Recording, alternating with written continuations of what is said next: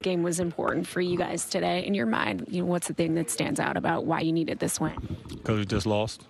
So that's about it. I don't know what the standings does. I don't know what this does for that. But we had a good road trip, but we came off a tough loss, in Denver. So we just needed this one with a quick turnaround. We needed to get this one. Yeah, speaking of that quick turnaround, take me inside sort of like the mental toughness that's required to go out and play 48 minutes of basketball coming off such a short break. Yeah, it's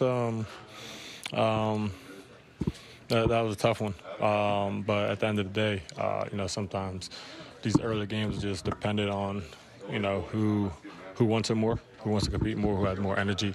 Sometimes it's tough to get ready for those kind of games. So we knew that coming in, and we were just focused on just coming out with energy and toughness and, playing our style of basketball.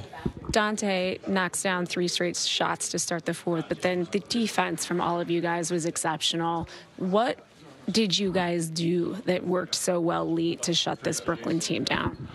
I think we were able to really be active off the ball. I think they had a couple of non-shooters in, so we were able to really focus on trying to slow down. I think it was Cam Thomas, and make sure he didn't get going, and we were able to do that, get stops, and then get out and run. So obviously Tay brought the offense, and then we did what we do defensively.